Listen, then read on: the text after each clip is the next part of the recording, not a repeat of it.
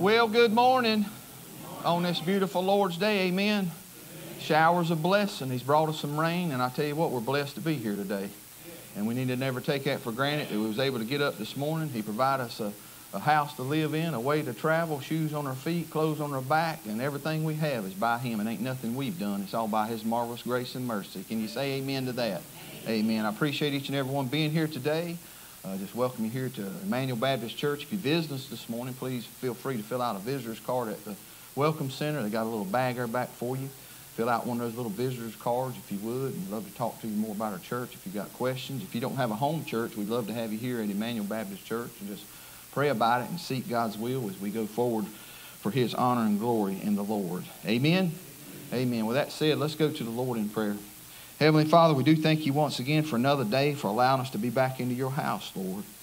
Father, we thank you, Lord, for just providing a place once again that we can come, and let us never take that for granted, Lord. And I thank you for each individual that has came out to your house this morning, Lord. I pray for each family here today, Father. I pray for each individual here today, Lord. Father, if there's a need, Lord, in their life, Father, Lord, that is burdening them down, Lord, I just pray today, Father, they just give it all to you, Lord. And above all, Lord, I pray today, if there's one here today that has questions about their salvation, that has never received you as their personal Savior, I pray today would be the day of salvation.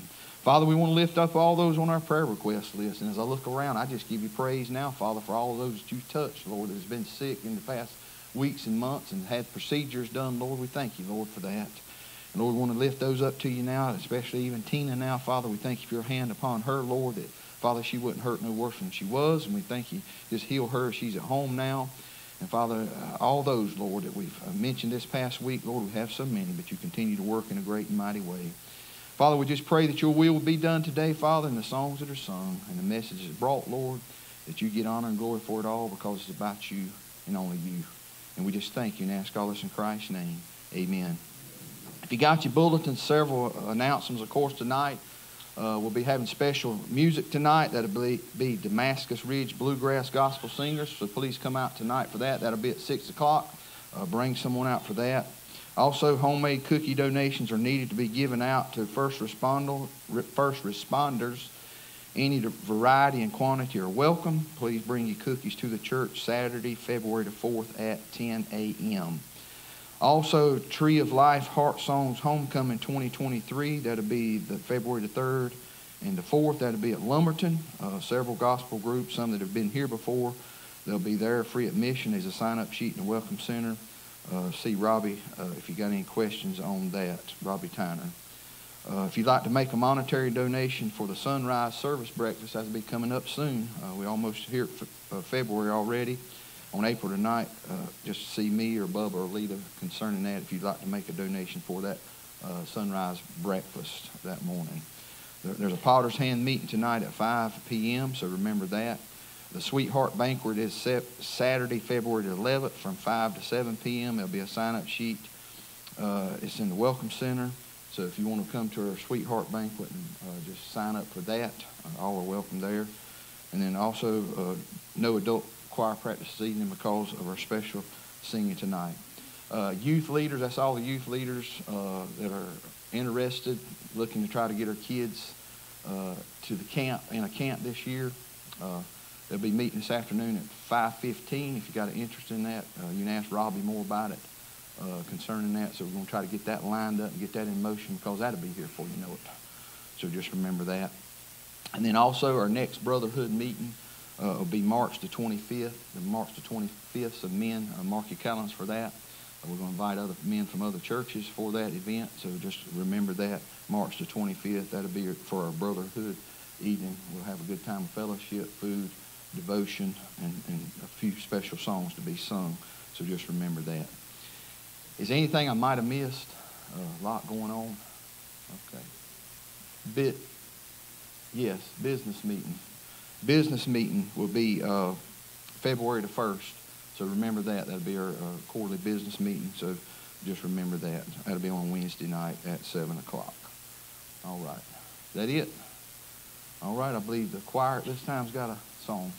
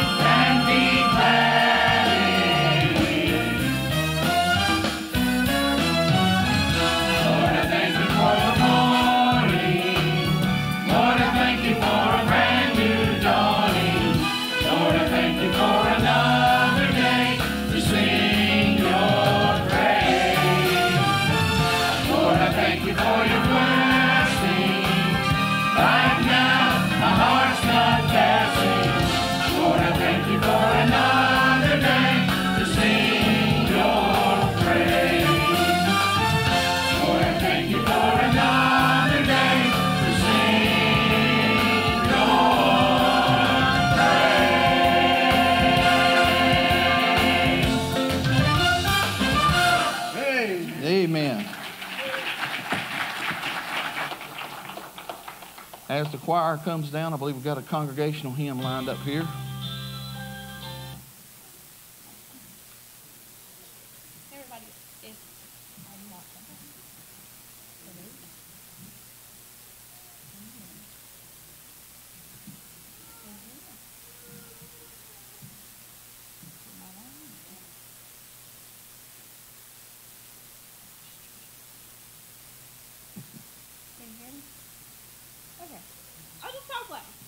If everybody will please stand, we're going to sing, there we go, Grace Greater Than Our Sin. It's hymn number 232 if you want to find it.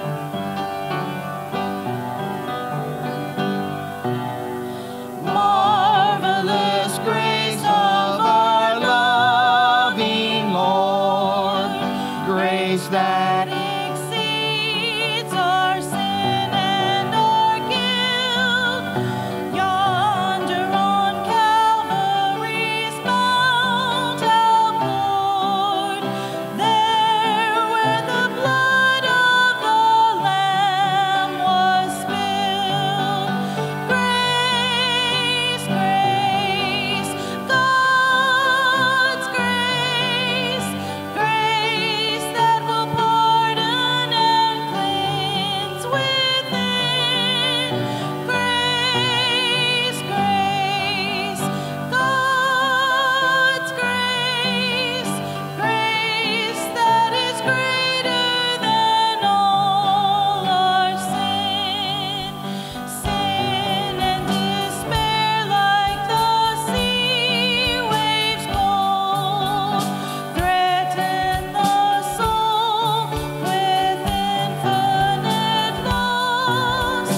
Grace that is greater, yes, grace untold, points to the refuge, the mighty cross.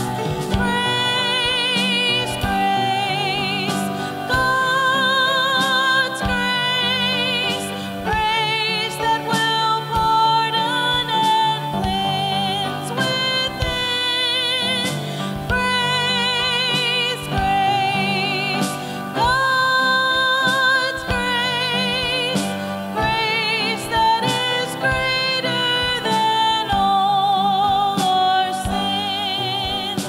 Dark is the stain that we cannot hide.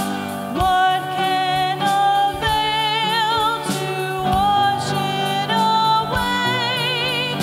Look, there is flowing a crimson tide. Whiter than snow you may be today. Grace, grace, God's grace, grace that will pardon and cleanse within. Grace, grace, God's grace, grace that is greater than all our sin. Marvelous, infinite, matchless grace, freely bestowed on all who believe. You that are longing to see His face, will you this moment His grace receive? Grace, grace, God's grace, grace that is pardon and cleanse within. Grace, grace, God's grace, grace that is greater than all our sin. Could have the ushers come forward for the morning offering. Grace, grace, God's grace. Grace that is, I'm so thankful for that grace.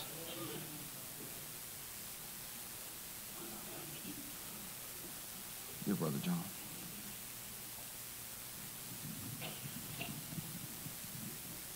Heavenly Father, thank you so much for your grace. Where in the world would we be without your grace and your mercy in our lives, Lord? We thank you, Lord. Thank you for the people that are here today. Thank you for the ones that are out and hopefully get better, Lord. We know we got a lot of sickness. Lord, we ask you to be with our pastor today as he brings the message. Lord, I just thank you, Lord, that we've got a Bible that tells us the truth of God. And Lord, I would ask you to be in this offering. In Jesus' name I pray. Amen. Amen.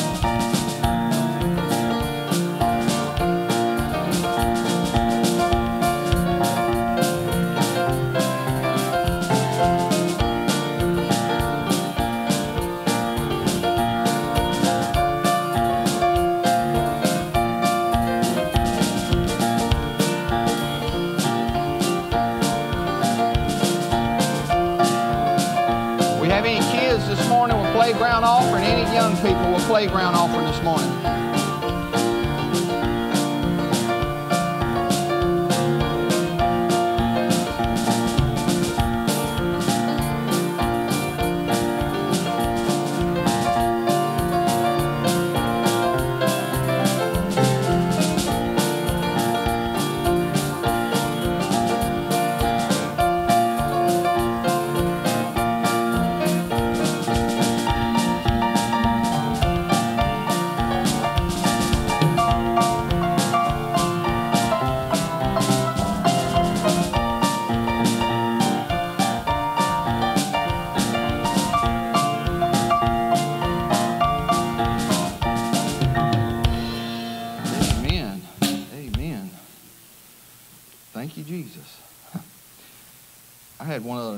If you notice out here in the backyard, there's been some work done, so kids, please stay out of that mud out there because it's going to be wet and slick for a while. We thought we had a septic system problem out there, and it still might be. We did find a busted water line. So that busted water line, we're hoping that was the problem. It's the reason the ground was being wet. So that's been fixed and taken care of. A French drain put in around the building to get the water away from that. And now with, I know we've got several parents in here with younger kids. If you would, please give me some advice or us some concerns or wants that you're thinking about playground.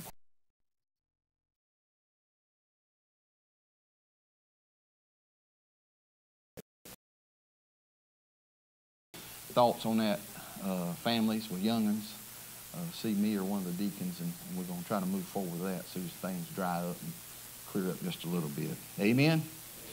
All right. Well, this time we have some special music. I believe Brother Rob, you're going to come up and share with us. And after the special music, Children's Church will be dismissed.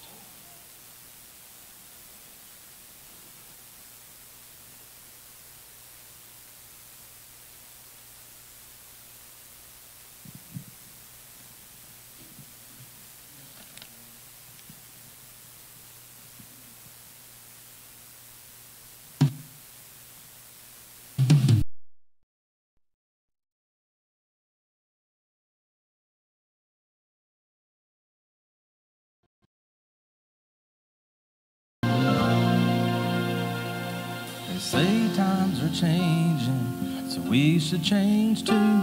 Trade our old-time religion for something new. Our faith is outdated while living in the past. Well, my answer is simple, so if you ask,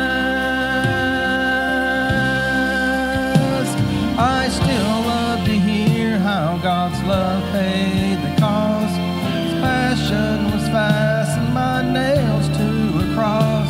I still love the sound as the saints start to sing songs of the blood Jesus shed just for me.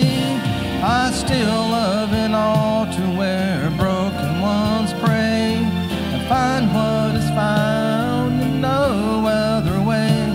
It may be old-fashioned, but it's real still.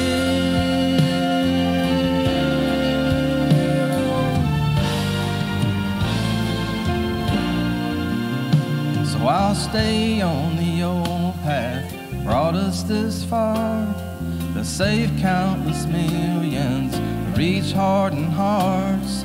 Although times are changing and forever will, there'll still be one Savior, one Calvary's hill.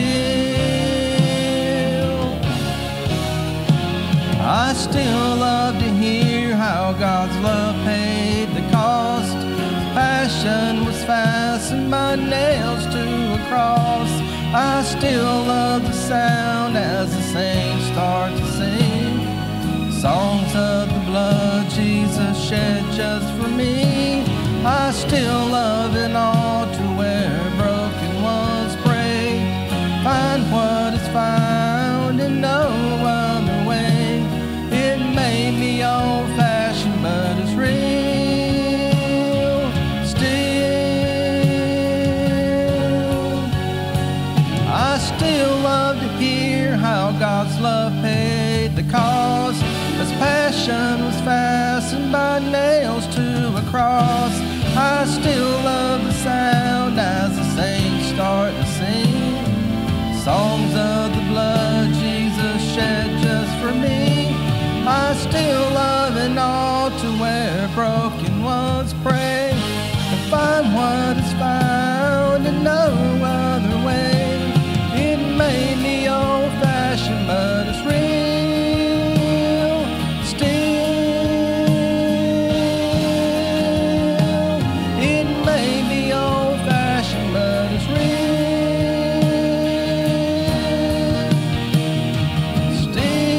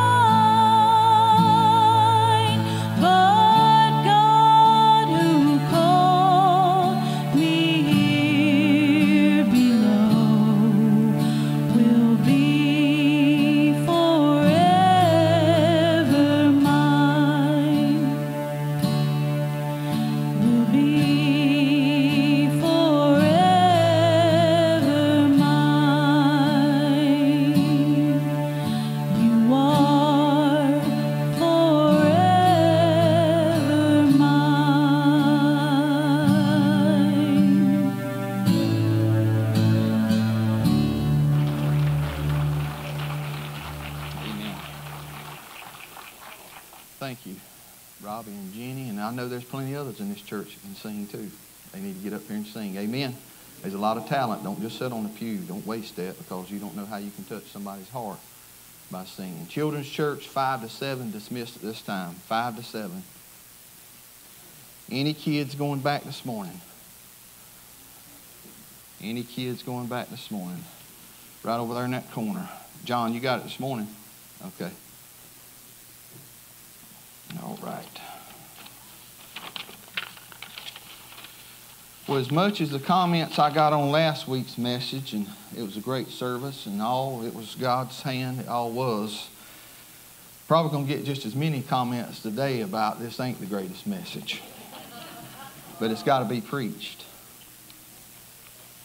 It's got to be preached, because God's been dealing my heart with it. See a lot of it in churches today. That thought today I want you to think about is the gift of mercy.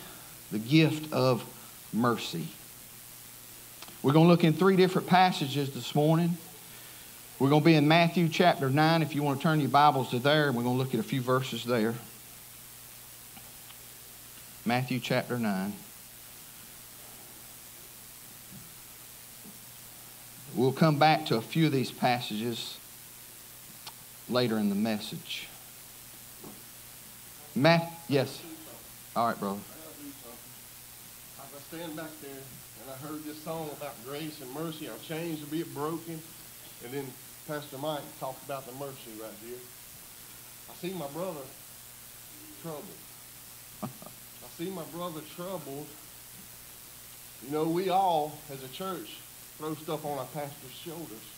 And he has to try to I want to anoint you this morning that God will set you free. I want you to be anointed this morning by the Holy Spirit. And God will set you free. Amen, brother. I appreciate if y'all join me up here, we're going to anoint our pastor. And I want the whole church to pray over this man that God will set him free. That his chains are going to be broken. These things that we try to cast upon him to pull him down, he's going to be set free from it this morning. And he's going to be at liberty to preach the word the way God wanted him to. Amen. Thank you, And Lord. I just want to be obedient to God in doing this. Thank you, brother.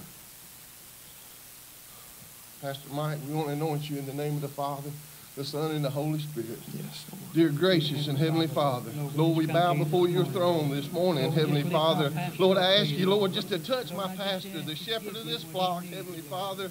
Lord, that you set him free this morning, Heavenly Father.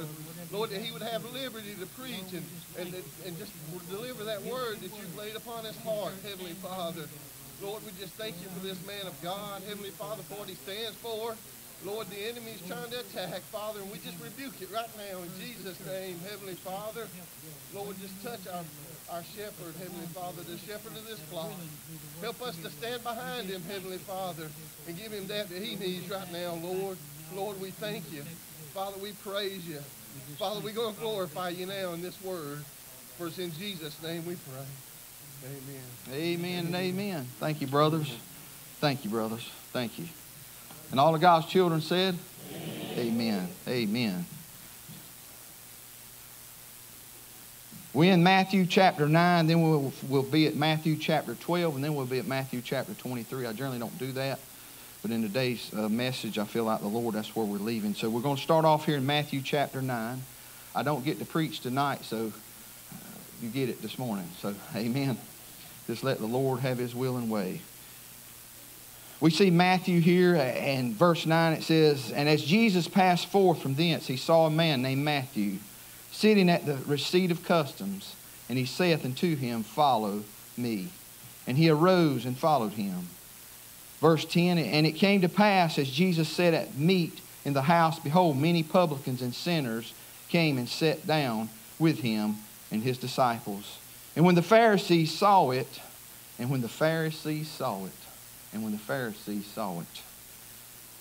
they said unto his disciples, Why eateth your master with publicans and sinners? I thank the Lord today that I have a heavenly Father, that he came and sat with an old sinner. I'm thankful for that. I'm thankful that my Lord wasn't a Pharisaical man. I'm thankful for that. Verse 12, "But when Jesus heard that, he said unto them, that they be whole need not a physician, but they that are sick. But go ye and learn what that meaneth. That's Jesus speaking there. And I love this. I will have mercy and not sacrifice. Key verse, key words there.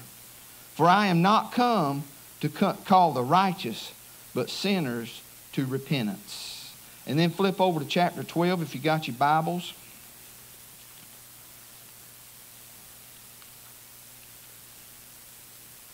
We're going to look at a few verses there.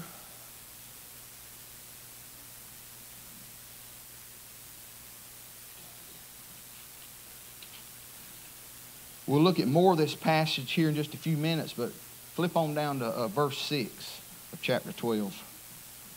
If you there, say amen. But I say unto you that in this place is one greater than the temple.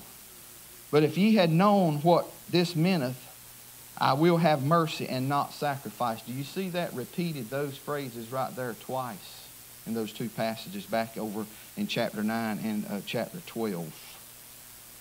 And not sacrifice, ye would not have condemned the guiltless, for the Son of Man is Lord even of the Sabbath day. And then one last verse here in chapter 23, verse 23. Tells us there, woe. Whenever you see that word woe, and whenever Jesus is talking about woe, you better woe.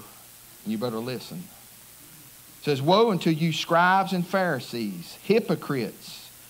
For ye pay tithe of mint, and arise and come in, and have omitted the weightier matters of the law, judgment, mercy, there's that word again, mercy, and faith. These ought ye to have done, and not to leave the other undone.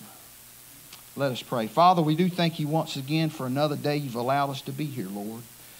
I thank you for the services already that we've had today, Lord. I thank you for the songs that have been sung. And now, Father, I pray once again, Lord, that you would just use me as a tool in the carpenter's hand, Lord. I pray that we would realize, Father, these words, Father, had given to us, Lord, not just to read over, but to apply them to our lives, Lord. And Lord, you have touched my heart, Father, as I found my ways many times in my life as being a Pharisee or a scribe many times, Lord, having those ways in my life, Lord. Willing to accept mercy, but not willing to give mercy. But as I read your word here, Father, and I see the example that you set, Father, I'm to give mercy just like you give mercy.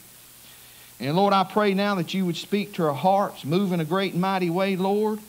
And I just thank you now and just ask this all in Jesus' precious name. And amen and amen. Amen. Here we have just read 3 different times, all in the book of Matthew, where our Savior here reproves, where our Savior rebukes this crowd of Pharisees for their lack of what? Their lack of that little word called mercy. And it's sad today that we have in our churches some of those same type of people that do not want to give mercy to other people, but they absolutely want to take the mercy. Amen on that?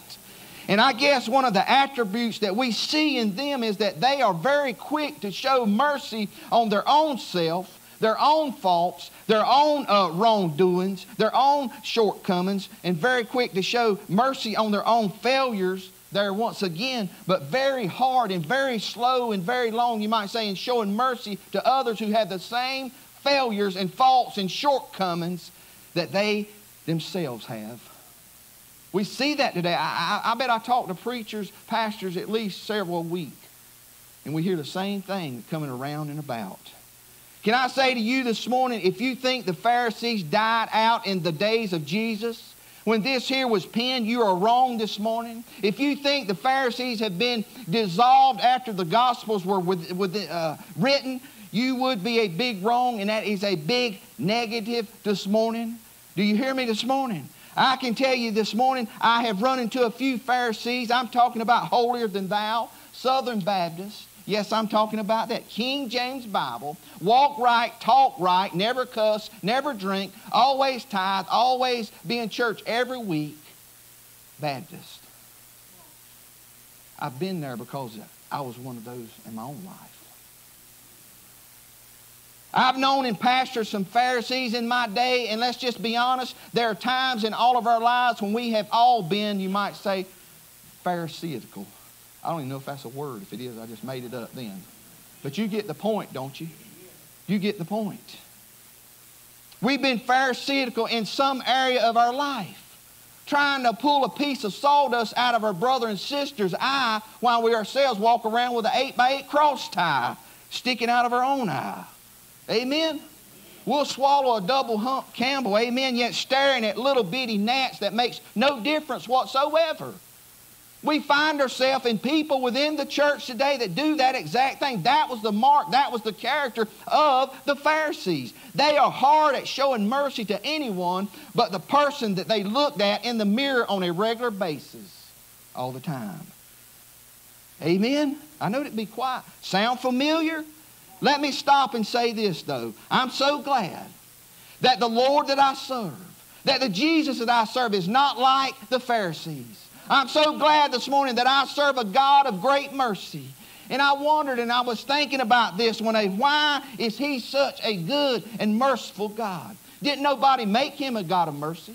He didn't need a preacher to make Him a God of mercy. He didn't need a singer to make Him a God of mercy. He didn't need some missionary to make Him a God of mercy. He didn't even need the angels of heaven to tell Him to be a God of mercy.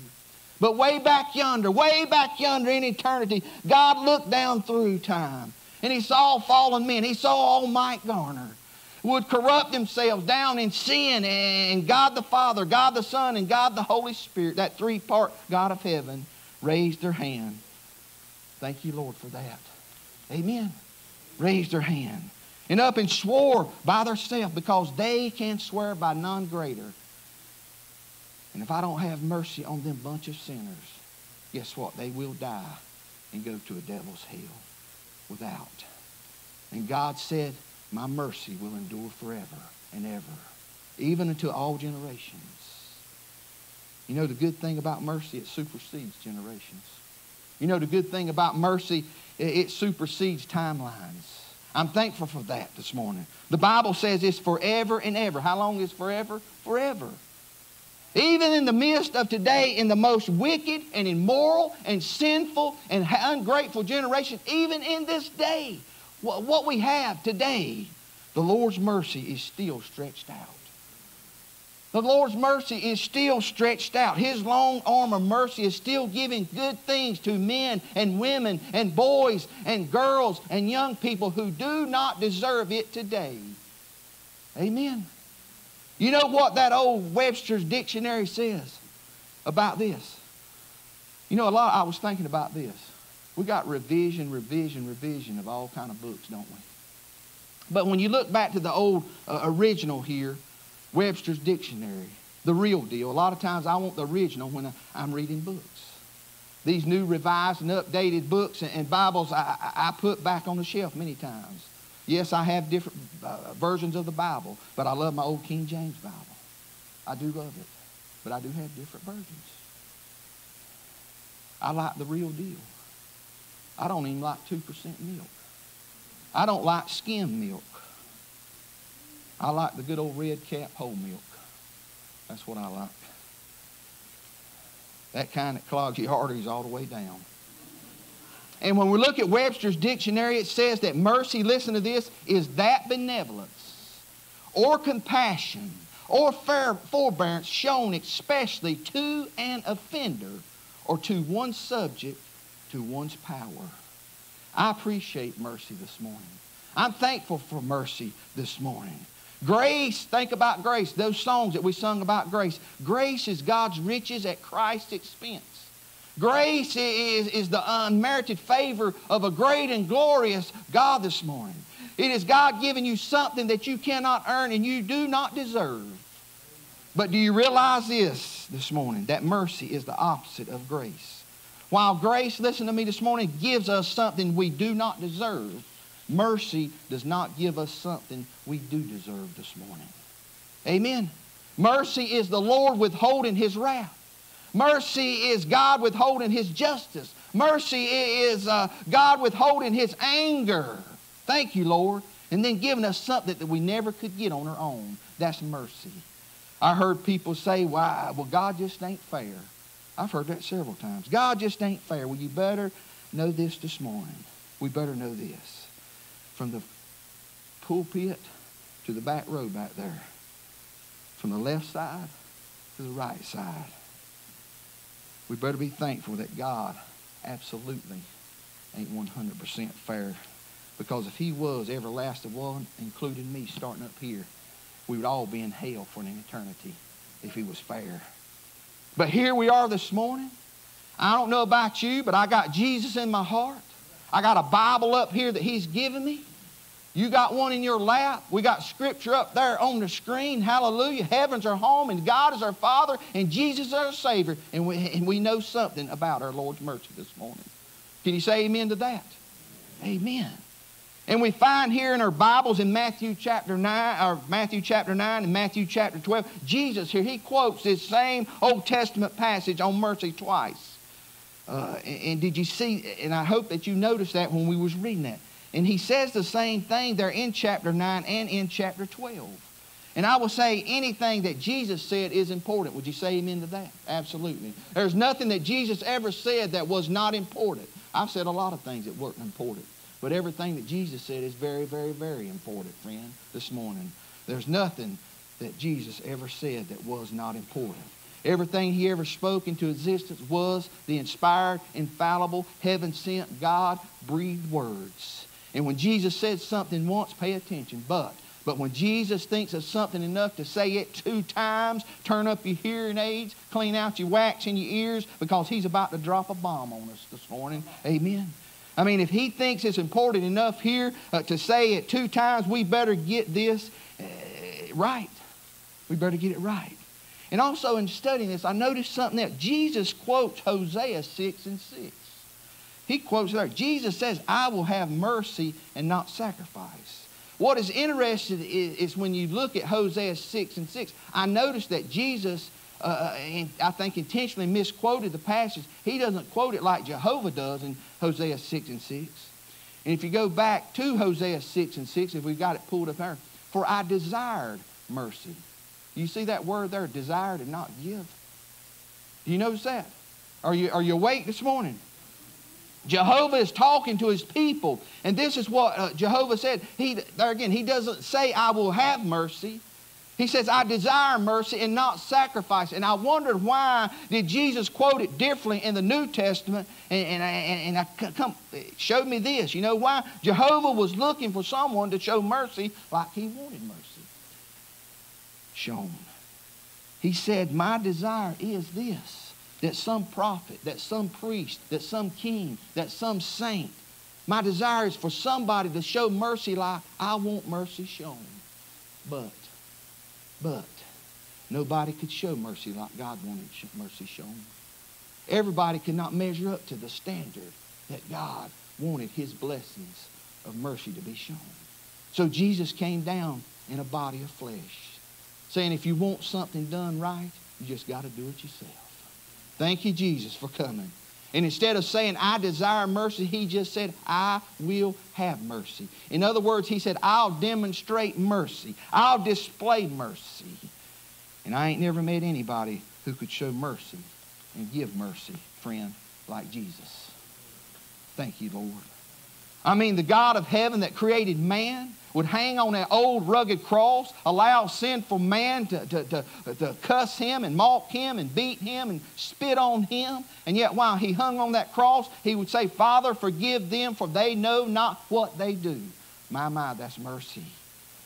I would say that there is real, plain, raw mercy defined. And I want to use Matthew 9 and 12 and 23 here to show just a few instances. We're going to move on where Jesus shows mercy. And I'm so thankful first and foremost that the Lord has mercy on sinners. That's the first point. I'm thankful this morning that the Lord has mercy on sinners. God has mercy on sinners. Look at Matthew 9 again in verse 9. The Bible says, and Jesus passed forth from thence. He saw a man named Matthew. And what was Matthew doing? He was sitting at the receipt of custom. We know here that Matthew, he is a tax collector. He is a modern day IRS agent here. And he saith unto him, what? Follow me. And he arose and followed him. And you know, Jesus has all kinds of mercy because right here he saves that IRS man. And if he can save an IRS man, he can save anybody, can't he? I'm just kidding with you. If you're a tax collector in here, I'm just messing with you this morning. I'm the chief of the sinners, and he saved me. Verse 10, and it came to pass, as Jesus sat at meat in the house, behold, many publicans and sinners came in and sat down with him and his disciples. And these Pharisees here, they saw him, they said unto the disciples there, why eateth your master with these publicans and sinners? Why? But when Jesus heard that, he didn't even let his disciples answer the question. He said, boys, I think I'll take this one myself.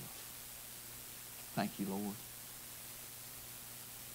They that behold need not a physician, but they that are sick. But go ye and learn what that meaneth. I will have mercy and not sacrifice. For I am not come to call the righteous, but sinners unto repentance. I don't know if you noticed that, but I noticed there are two crowds here that accuse the Lord of having mercy on. One is this crowd of publicans. Now the publicans here were Jews who went to work for Rome. They were traitors to their own country. They would work for the Romans and collect taxes from their own people. And the Jews basically hated them because they seen them as traitors. And not only would they get taxes from their own people for Rome, but they would also hike up the price up so that they could own, you might say, line their own pockets. In other words, get some side money, you might say. Amen? I don't know a whole lot about that crowd, but the other crowd they accused the Lord of having mercy on was who? I know a little bit about this crowd. I was born in this crowd. And I know all about them. As a matter of fact, every one of us here know a good bit about this other crowd because we have all been born into that crowd. You say, what crowd is that, Mike? That's the crowd of the no good, you might say, sinner. Amen? You say, whoa, Mike, I know you ain't talking to me. Oh, yes, ma'am. Oh, yes, sir. Oh, yes, Preacher Mike. We was all born in that crowd as a sinner. And if it wasn't for God's grace and God's mercy, friend, we wouldn't be here today. We wouldn't be headed for an eternal home. You ain't talking to me, Brother Mike. Yep, I am. See, before you got all pretty-fied in the morning, you get up in the morning with your hair everywhere. Some of you do. I don't have to worry about that. You walk into the bathroom. You're up early, you have sleep in your eyes. Boogers in your nose. A green fog coming out of your mouth. The makeup ain't on just right. Before you look all beautified, look into the mirror, you're looking at a sinner. I do it every morning when I wake up and go in there. There's a sinner there. Yes, sir, down at the core, that's what every one of us are this morning. You know, I wonder why the Lord never could show mercy on the Pharisees. I don't see anywhere in the Gospels here where Jesus was ever really able to show mercy on a Pharisee. And the one that I find that comes closest there, it was Nicodemus. You remember Nicodemus, don't you? And Nicodemus never really got mercy from God. We never really see where Nicodemus got saved. He was the closest one. But they never got it, and I wonder why it is this morning, why they couldn't ever get mercy. And I'll tell you why. Because they never saw themselves as a sinner. Because the Pharisees saw themselves as pretty good. The Pharisees saw them as okay. The Pharisees saw themselves as keeping the law and all right. Can I just tell you this morning, if you see yourself as okay, if you see yourself as pretty good and all right, you are not a candidate for the mercy of Jesus Christ this morning. You say, well, who is a candidate for mercy? Well, I'm glad you asked that this morning. It's those who fall on the mercy of the Lord and say, oh, Lord, I'm just an old rotten sinner, and I know I deserve a devil's hell, and I know that's where I ought to go, but God, I don't want to go. Lord, save me. Lord, I need you. I come to you, Father, and drop on my knees and cry out to you, Lord. Lord, save me. I need you, Jesus. Those are the ones that come with a humble heart, with a clean heart, with a desire to serve the Lord. Those are the ones that are the candidates for the mercy of Jesus. Thank you, Lord, for his mercy. Amen.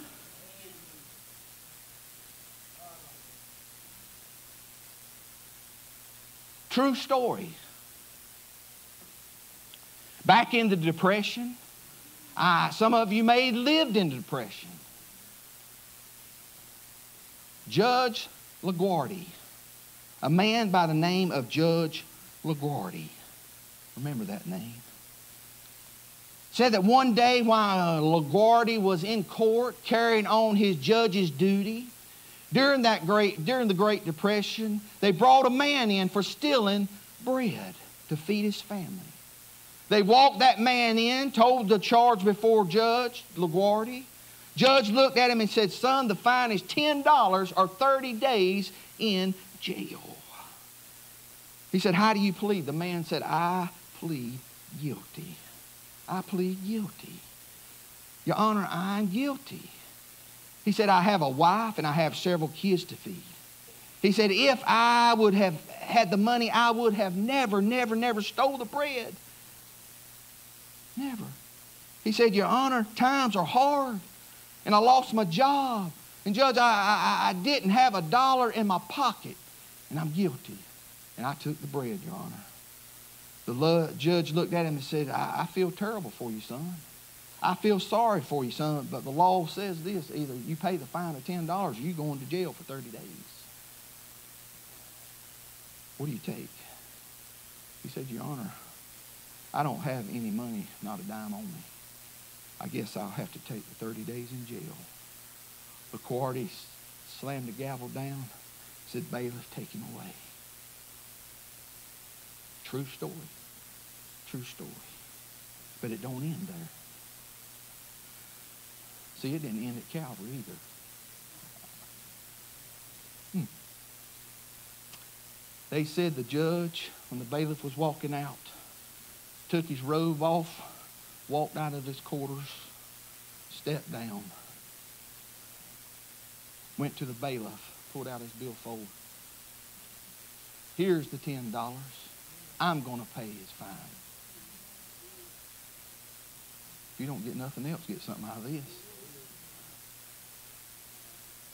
Said he turned around, put his robe back on, come up in the court, up on where he was at, sued the court for $50 for allowing a man to live in a town that wouldn't even help a man when his family was starving, that he had to steal. So he fined the court $50, took up a collection in the court of $47.50, and the man went home with $97.50 in his pocket. True story.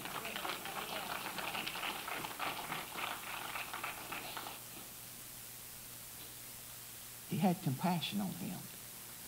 He had mercy on him. Amen. And the man walked out with $97.50, free as a bird.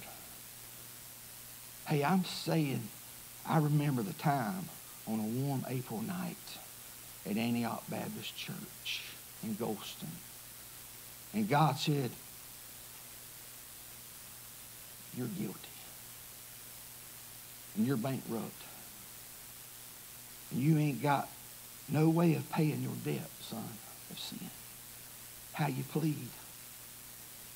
And I'm here to tell you this morning, how do you plead? I said, God, come to the altar. Let go of that pew, and I walk that aisle. I'm guilty, Lord. But I don't want to go to hell. I don't want to be eternally separated from you. I don't want to be eternally separated from my grandparents that have told me all about you and what I needed to do to receive you. But I'm thankful, Lord, for the sweet Holy Spirit of conviction tonight, Lord. And, Lord, you never gave up on me when others did. That I had a praying grandma and a praying mama and a praying daddy that never gave up on me. And, Lord, thank you for allowing me that one more time to make it right. You know what he said? He said, well, somebody else paid the fine, son. Woo! Somebody else paid the debt. It was a big cost. You see, I sent my son to that cross for you. His name is Jesus. And my son paid in his own blood for sinners like you might. So you could have mercy. And so you could have grace. And I come to you this morning to tell you, you can have that same Jesus. I'm thankful for that marvelous mercy and grace. I'm thankful for that grace this morning. Amen. That's how it happened for me. And let me say this morning, there's nobody too far gone. There's no life too deep in sin. There's no soul so dirtied up by the devil and by your past, by the world and by sin, that Jesus can't pull his sleeve up and reach down with his mighty arm of mercy and pull you out of that miry clay and pull you out of that life and pick you up and clean you off and make you something in Jesus this morning. Amen.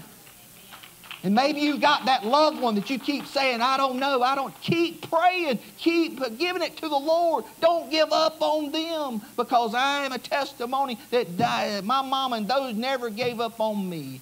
Jesus wants all to go be with him. He has mercy on the sinners today. Ain't you glad? That means I qualify. I'm a candidate. Not only does he have mercy on sinners, but it even gets better. Look at Matthew chapter 12. We'll move right on along here. The Lord has mercy on the saints. He has mercy on the saints this morning. And let me just take a minute and get this on out of me this morning. I realize that brothers and sisters really don't have a lot of mercy on the saints. But the Lord has a lot of mercy on the saints. I've been around Christian brothers and sisters a good while now, and so many times some who have the chance to get over on somebody and knock them down, they will do it, and they will not show no mercy. But listen to me, the Lord will show you mercy. Right here in this chapter 12, and the meaning in this in verse 1 there, and at that time Jesus went on the Sabbath day through the corn. You see that? And his disciples were hungered and began to pluck the ears of corn and eat. But when the Pharisees saw it, they said unto him, Behold, thy disciples do that which is not lawful to do upon the Sabbath day. Let me stop there and just say this. If you are a constant, outspoken, troublemaking accuser of a brother and sister in this church or any other church, you have sided yourself with the devil and the Pharisees. People don't like to hear that. But that's the fact of the matter. Amen? You sided yourself with the Pharisees here in this passage. A picture we see of the devil. You see that, don't you? They accused the brethren here to the Lord. Ain't that what the Bible said? The devil does that. He is the accuser of the brethren. And I would say if your only reason for being in church or in any other time, whether it's this church or any other church around in this community, if the only reason you're here on Sundays and Wednesdays and for business meetings and any other activities is to criticize and to poke at holes and tear down and try to accuse people of this and that, then you have sided up and signed up with Satan himself. It shouldn't be that way. We're here as a church family. We are brothers and sisters in Christ. And all the nonsense gets tied up in everything else when it shouldn't have anything to do with that. I've seen several plants of the devil in many church houses before. And the only reason that they were there were to try to accuse and to criticize everything that went on. Listen to me, Jesus has no toleration for such as that kind of mess. Look what he does here. Basically, he chops the knees off here of these Pharisees with the Bible. And let me say something right quick. Pharisees hate the Bible because Pharisees don't live the Bible. They live their own scriptures. They live their own way they think or seem to be right. Hey, listen. It don't matter what I think and what I think about it. It's what God thinks about it and what he says about it. And I've got to live my life according to his word. Amen? But they don't like that. They make their own scripture and commandments. They don't live the Bible doctrine. They make up their own standards and convictions and try to make you think that they are holy. But they are not Bible standards. That's what we need to live by. Amen? And I'll just throw this on out there. A lot of these Pharisaical things sounds like a lot of the bylaws that you put in churches today. We're more concerned about bylaws than we are God's law. And it shouldn't be that way. And yes, we should have that. We should have it, absolutely. But when you start to worry more about that than you do what God's word says, then you just got a problem. Because God's law trumps any of man's laws. I don't care who you are or where you're at. They get upset here and they get mad. Look at what he says in verse 6. Have you not read? No, they didn't read. And if they did, they didn't care about what they was reading. And then many people today in church don't care about what they're reading. I come to church, I check the box, I've done good. Y'all, kumbaya, y'all, let's go home. We're going to give an account for the Lord, friend. Every one of you. Start with me. You see that? What David did when he was yet hungered, and that they were with him, how he entered into the house of God and did eat the showbread, which was not lawful for him to eat, neither for them which were with him, but only for the priest. You see that there? Are you with me this morning?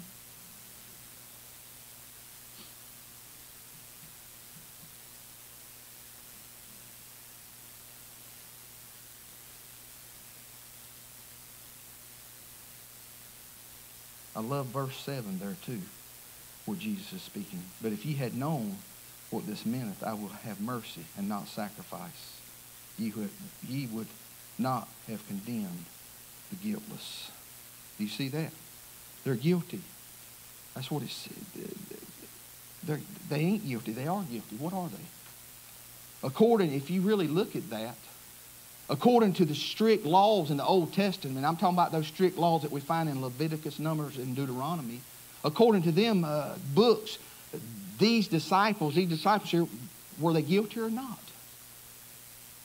When you look at the passage, yes, guilty is charged. Guilty when you go back over in the Old Testament. When you go back over in the book in Numbers chapter 15, if you want to write that down, you can read it later. We may even have it up here. Numbers chapter 15, there it is right there. It says, and while the children of Israel were in the wilderness, they found a man that gathered sticks upon the Sabbath day.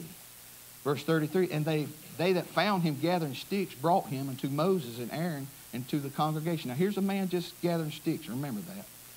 And they put him in ward, in other words in jail, arrested him, because it was not declared what should be done to him.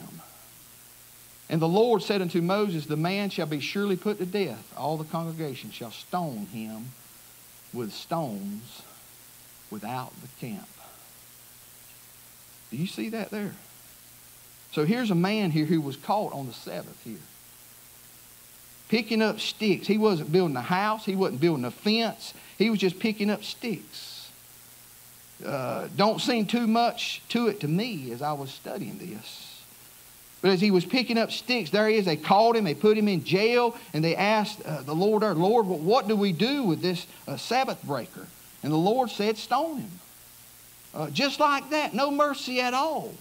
So how is that this guy here in the Old Testament, he got the rocks, and these guys in the New Testament are probably worse than this other guy, because not only are they picking corn on the Sabbath here, it ain't even their corn.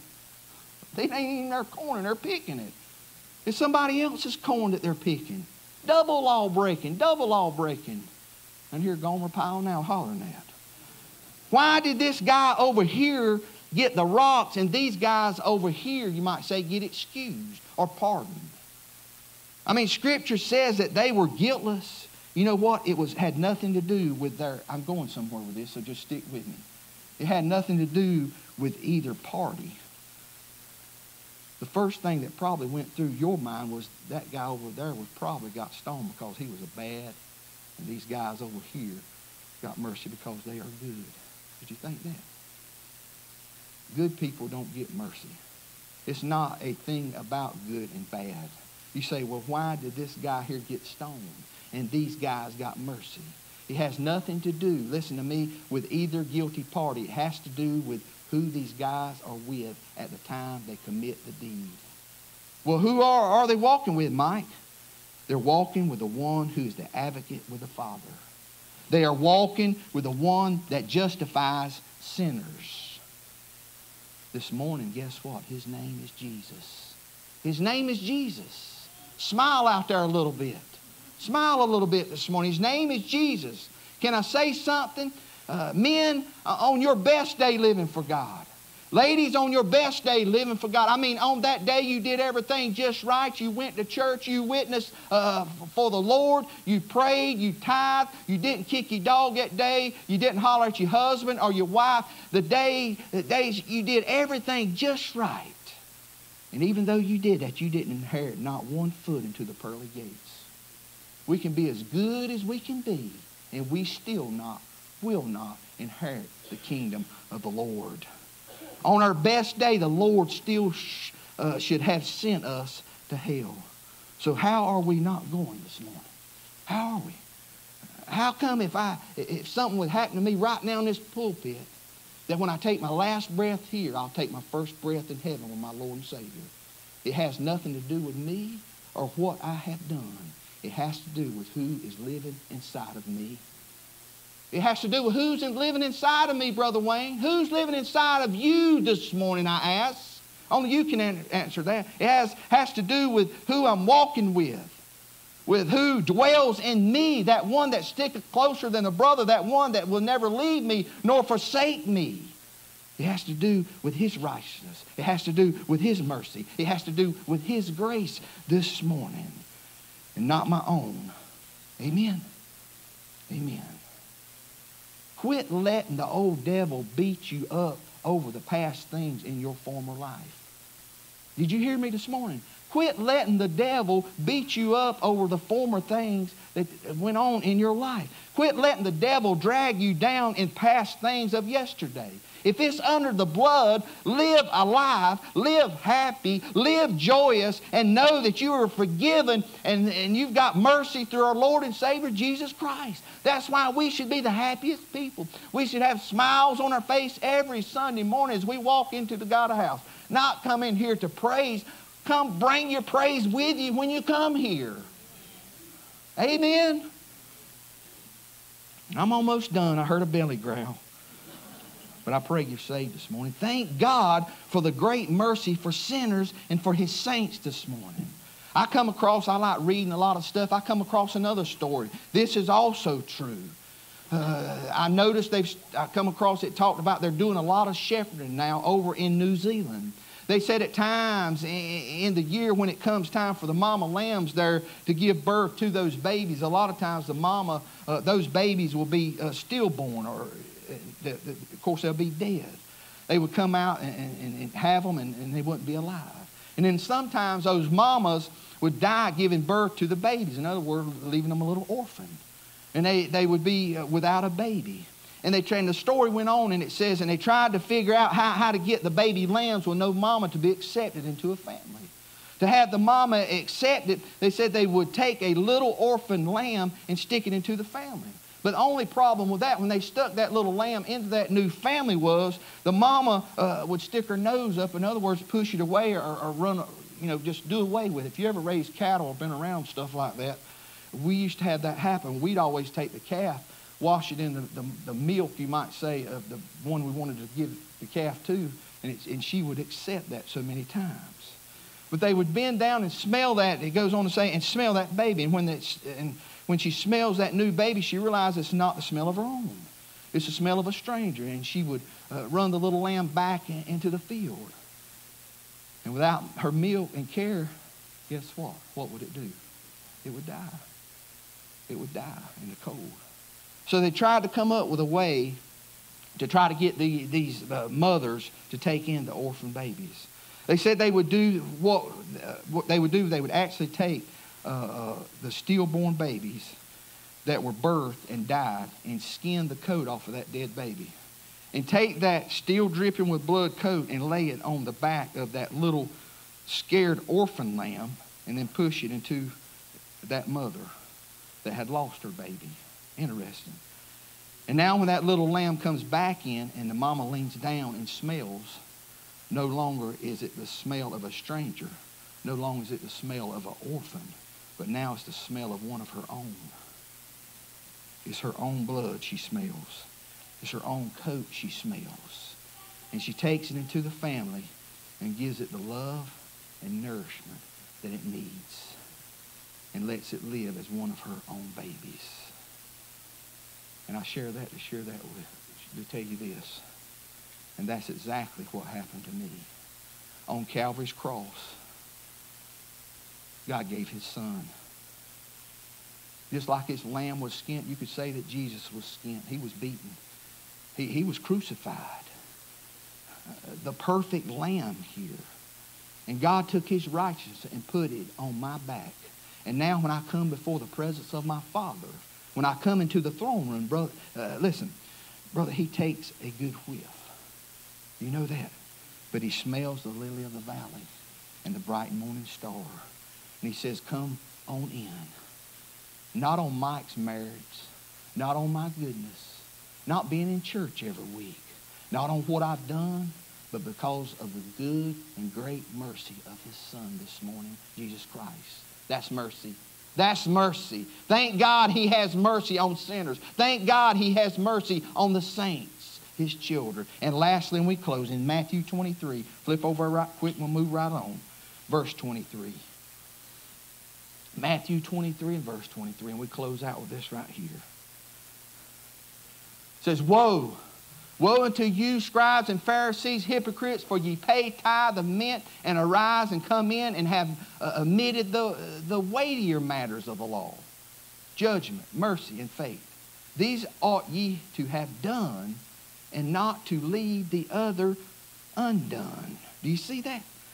Because he has had mercy on sinners and because he has had mercy on his children, the saints, listen to me, God deserves us to show mercy in our service for him also. It's not just enough to be the receiver, the beneficiary, you might say, of mercy. God wants us to give out a little bit of mercy. Are you getting a picture this morning? I pray that you are. Notice here in Matthew 23 and 23, listen, this is possibly, I would think, that one of the most roughest messages that has ever been preached at any time on this earth. You might say, I've heard some rough preaching. You ain't heard any until we read this right here. This is tough. We see Jesus here. He's mad. He's in a sense, he could be red-eyed here. He's done flipped over tables in the synagogue, and Jesus looks at this crowd. And it's one thing to preach against people when they ain't in, you might say, in your family or in your congregation.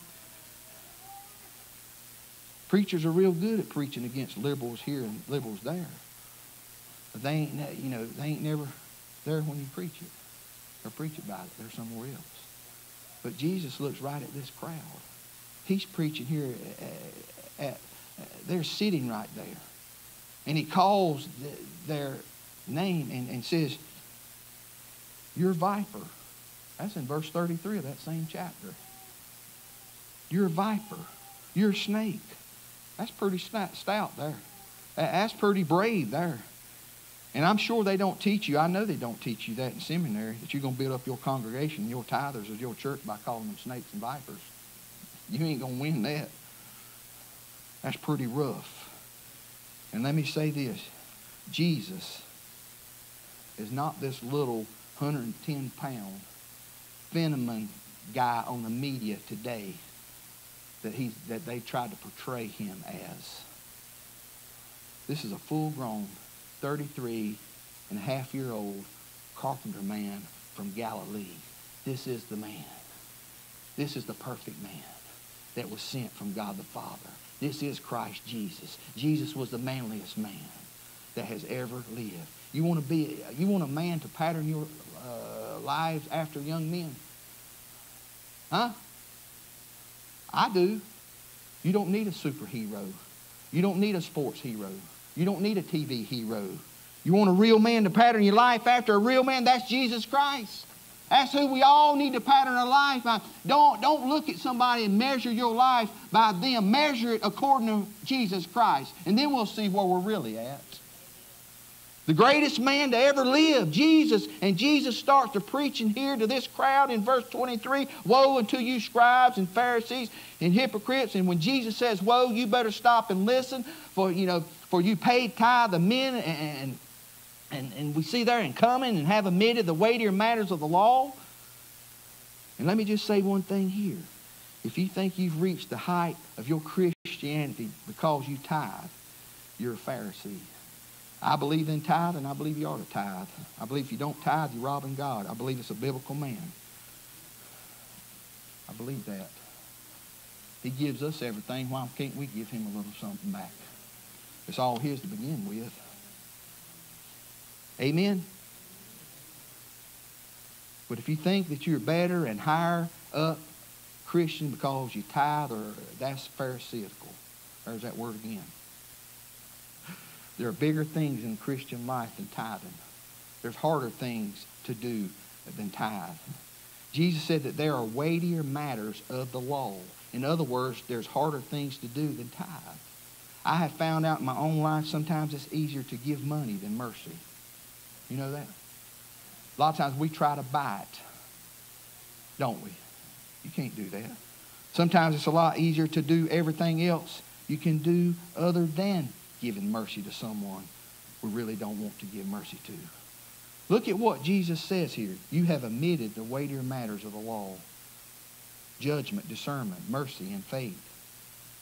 These ought ye have done, and not to leave the other undone. He said you ought to do both. He's saying here the problem is we're not showing mercy in our service. Listen to me. Giving mercy does not mean you're being weak. It doesn't mean you're being a salty. It means you're being like Jesus when you give that mercy. And I'm commanded to do that. My brother may have hurt me bad, but I've hurt God a whole lot worse. And I need to go to him or go to her and give her that same mercy that God's bestowed upon me. Amen. You remember what Webster's dictionary said mercy was? It's only exercised towards offenders.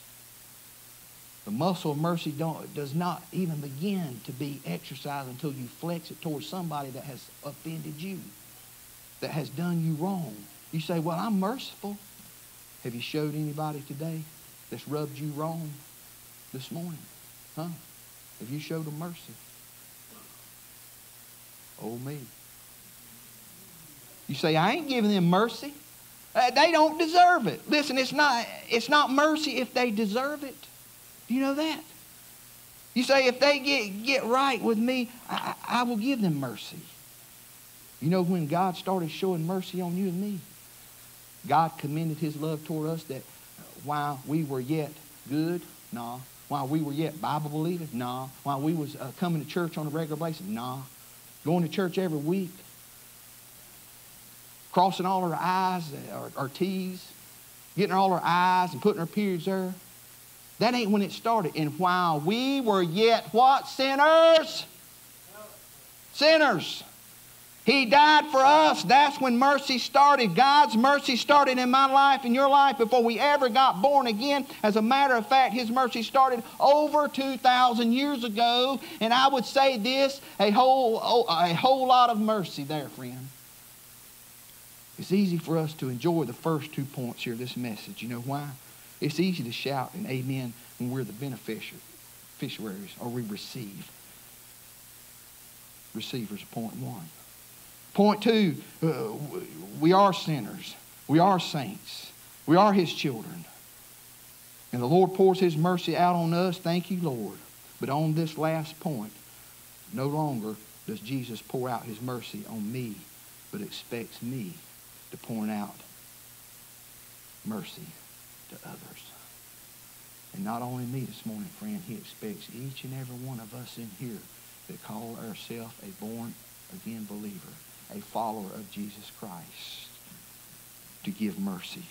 Maybe you're sitting here this morning and the Lord has run somebody through your mind right now that you need some mercy from. Or maybe that you need to give some mercy to. But God, you don't know what they did to me. You don't know what my wife did. You don't know what my husband did. I don't need to know what they did. All I asked was that you show a little mercy. If you were in their shoes, you would want some mercy. Maybe this morning it would be good as Cindy comes to just slip out and come to this altar. Bow down and say, Lord, thank you for your mercy. I'm thankful that every morning his mercies are new. And if they are new every day, we need to be thanking him every day that we didn't and don't get what we deserve. And we see the example here. I don't want to be Pharisaical, and I don't want to be a Pharisee. I want to be by my Lord and Savior, Jesus Christ. And as he's given me mercy every day, his mercy endureth forever. I want to be that one to give that mercy also as an example of Christ Jesus. Do you this morning? Do you this morning as we all stand? Father, we do thank you once again for another day you've allowed us to be here, Lord. I thank you for everyone that came this morning, Father. Father, they're not here by coincidence, Father. They are here at an appointed time to hear the song and hear the message. And I pray today, Father, whatever is burdened that heart this morning, whether they need to give mercy to someone that's done them wrong, or where they desire mercy from somebody that's hurt them. I mean, either way, Father, I pray that you move in a great mighty way as this altar's open. Father, is there one here today, Lord, I pray, Lord, that has never received you as our personal Savior. As we just seen there, as Jesus gave her an example, he's saying the doctor, the physician, listen, the well, they don't need a physician. It's those that are sick. And we see in Scripture there that he comes to the sinners and the publicans. As I said before, my crowd, the sinners. It didn't matter what I'd done in my past, where I'd been, how I'd lived. What mattered was that I had decided through that sweet Holy Spirit of conviction, I was going to listen to that call of the voice of God telling me, Mike, you are in a need of a Savior, son. And son, if you deny me or reject me today, friend, it may be the last time that I call upon you. And that means if you do not receive me, live for me in obedience and according to my word, you will totally be separating me from me and damned for eternity. Lord don't want that. Lord don't want that. Father, move in a great and mighty way, and we ask all this in Christ's name. Amen and amen. As the altar's full,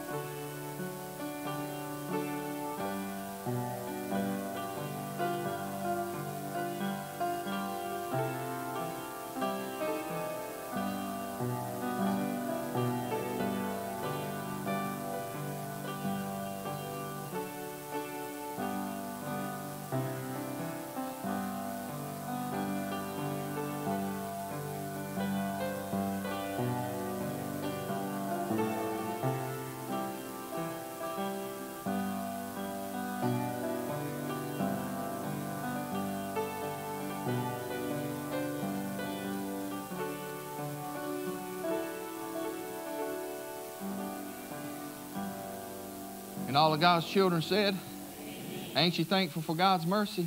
Amen. And I'm thankful He's allowed us another day that we can show some mercy. Hallelujah to the Lamb of God. Thank y'all. Love y'all. Continue to pray. Appreciate each and every one's thoughts and prayers. Just remember tonight's service at 6 o'clock, special music, be bluegrass. They'll have all the live instruments, I think, so just remember that. So be much prayer for that service. Invite someone. All hearts cleared. Know that I love you, but more important, our Lord and Savior Jesus Christ loves you. Bible study continues this Wednesday night. Once again, why did Jesus come? We'll be looking at something else there also. You know, I think about this altar being and praying. You know, one of these days, sometimes people get impatient in church. They look at their watch. But always remember this, just by the grace of God, you could be that next one down here that needs prayer. And we all should show patience and all should pay respect in God's house. Amen. Amen. I ain't worried about going nowhere. I'm just worried about doing God's will and being with God's people and praying with God's people, because it's just by the grace of God, it could be one of us next time here. Amen. Amen. All hearts cleared? All right. Brother Wayne Wilma, if you would dismiss us.